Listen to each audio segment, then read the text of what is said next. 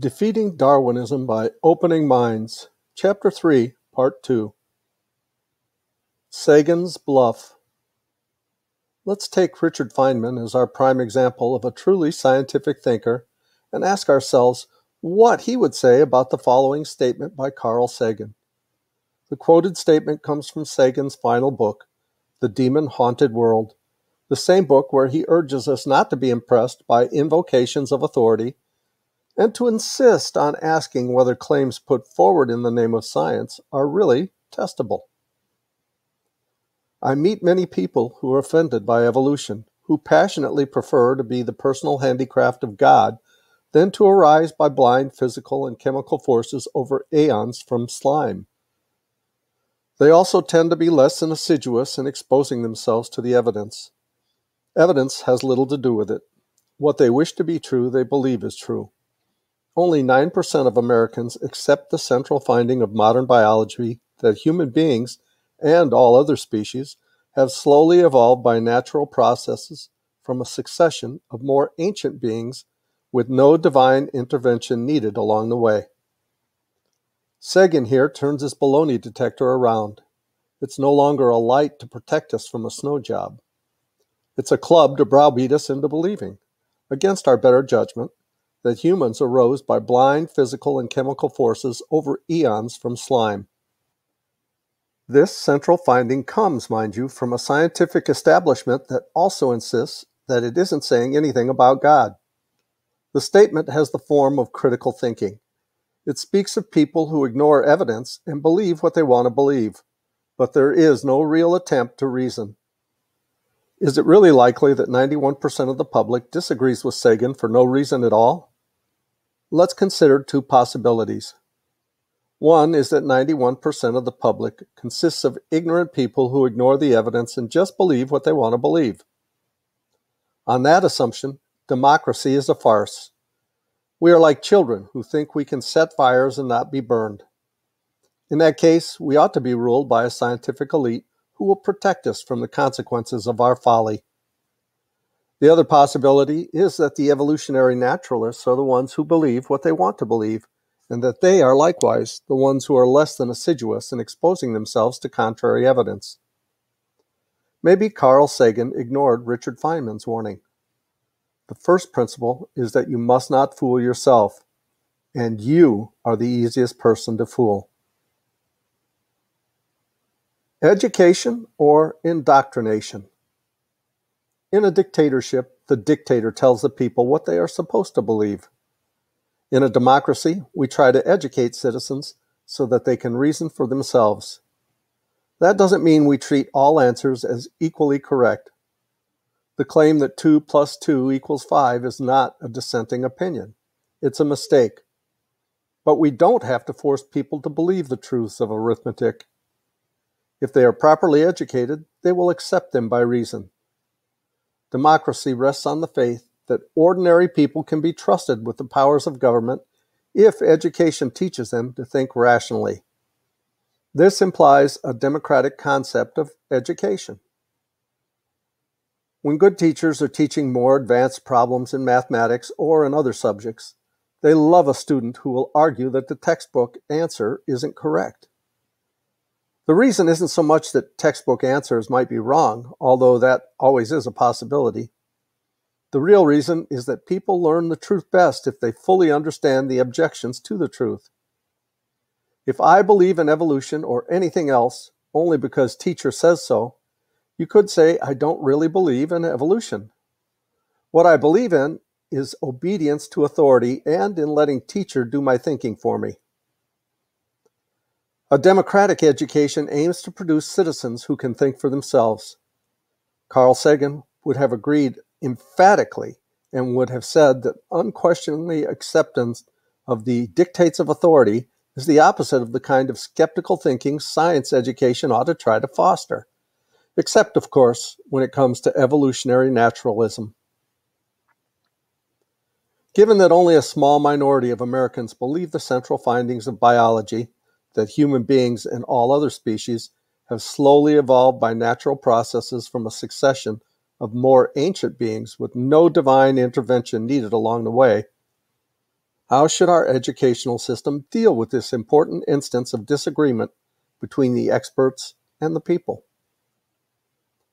One way would be to treat the doubts of the people with respect, to bring them out in the open and to deal with them rationally. The opposite way is to tell the people that all doubts about naturalistic evolution are inherently absurd, that they should believe in the orthodox theory because the experts agree that it is correct, and that their silly misgivings will be allowed no hearing in public education. American educators have chosen the second path, the path of Sagan's bluff. I'll illustrate that with two examples that occurred in 1996. The Lakewood case. A high school senior in Lakewood, a suburb of Cleveland, Ohio, wrote an editorial in the school paper in appreciation of physics teacher Mark Wisniewski. Wisniewski, a creationist, used a classroom exercise in which students were asked to think about how their own worldviews influence their interpretations of the debate between creation science and the more orthodox scientific views of cosmology and biological evolution. The student later observed that Wisniewski never stood on a soapbox and never made us feel like we were in a Bible study. The philosophical element is what made it special. Wisniewski wanted us to make up our own minds rather than spoon-feed us like other educators. According to a commendably fair-minded article in the anti-creationist magazine Skeptical Inquirer, Wisniewski himself explained, "I tried to find something in the science arena that would raise the worldview issues, and the creation-evolution debate fits like a glove.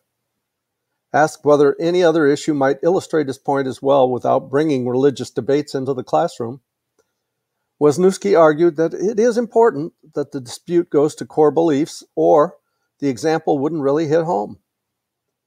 He said his goal was to teach students how to interpret data on their own, not just memorize and regurgitate favorite interpretations of the teacher. He graded on how students supported their ideas, not on the ultimate answers they gave. Unwittingly, the student got her favorite teacher in a peck of trouble by publicizing his teaching objectives and methods. No students in the class or their parents complained, but calls from out of town flooded the district's office. Lawyers from the ACLU threatened the district with expensive litigation, and the district's own counsel advised administrators that they had better issue a directive forbidding teachers to raise the religious issues. Facing a lawsuit and public controversy that would distract it from everything else, the district capitulated and ordered the teacher to stop. The response to Danny Phillips. At the end of the previous chapter, I told you the story of Danny Phillips, the Denver high school student who startled his teachers by challenging teaching materials that present evolution as a fact.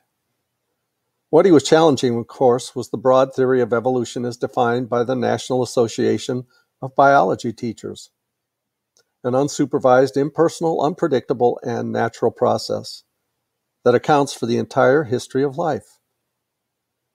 Danny challenged evolutionary naturalism on two grounds. It is effectively a religious dogma, and it isn't supported by the weight of the scientific evidence. The school's administrators, impressed by Danny's arguments, initially ordered the offending film replaced by other teaching materials. Danny's case ended like so many others. He lost because the power was on the other side. Self-styled civil liberties lawyers threatened to bring an expensive lawsuit, and the school board capitulated to them. Before that happened, however, Danny's challenge to evolutionary orthodoxy got a lot of newspaper and television coverage. Some of it was favorable, probably reflecting the natural sympathy many reporters feel for the student rebel who challenges the educational orthodoxy. The uproar so upset science educators that they brought out a really big gun to squelch the high school student.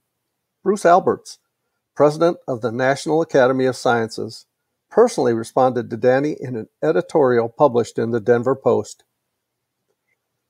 The National Academy of Sciences is the most prestigious organization of scientists in the United States, and so its president is effectively the official voice of the scientific establishment. Danny should have felt very honored to be engaged by so powerful an adversary. Unfortunately, Alberts replied with the stock arguments that evolutionary naturalists use to silence discussion on this topic. He identified dissent from evolutionary naturalism with religion, and hence with untestable speculation that science must disregard. As a clincher, he recommended that those interested in understanding how science works may wish to read a recent book, The Beak of the Finch by Jonathan Weiner, which describes new studies on the Galapagos Islands that confirm and elaborate on Darwin's original work. Evolution happens all around us. Alberts was referring to studies which show that the average size of finch beaks on particular islands vary from year to year in response to environmental changes. I discussed the Weiner book in Chapter 4 of Reason in Balance. Anyone who has even the slightest acquaintance with the evolution-creation controversy would know that such minor variation is readily accepted by even the strictest biblical creationists. The evolution-creation controversy is not about minor variations, but about how things like birds come into existence in the first place. One of the truly bizarre things about our current cultural situation is that leading figures of the science establishment seem genuinely amazed that the citizens do not accept finch beak variation as proof of the claim that humans, like all animals and plants, are accidental products of a purposeless universe in which only material processes have operated from the beginning. It's an absurd situation, isn't it? Educators aren't allowed to address the issues about which their students and the general public are most concerned. When teachers challenge students to think about how their worldviews affect their understanding of the creation-evolution controversy, so-called civil liberties lawyers censor the teaching by threatening to bring lawsuit that the school district can't afford to defend. The president of the National Academy of Sciences writes an essay so simplistic that it insults the intelligence of a well-informed high school student. He urges a bright high school student not to think for himself, but to trust the findings of a research community that thinks it can settle the questions of our origins by defining finch beak variations as evolution. How did the scientists get themselves into such a mess? It has to do with the way Darwinists think and how they define science. And we'll start Chapter 4 in the next video. Thanks so much for listening. Please reach down, click like, and subscribe. Come back for our next video. I love you guys. As Tigger says, ta-ta for now.